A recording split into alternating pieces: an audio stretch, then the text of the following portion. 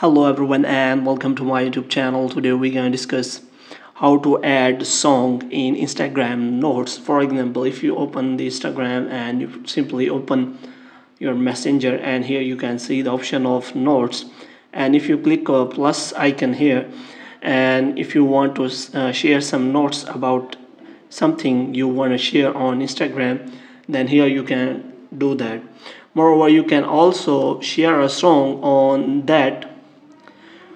As you can see here, you can find any kind of music you want to add into your notes, and you can simply select any of the song in the Instagram notes list, and you can also browse any song you want.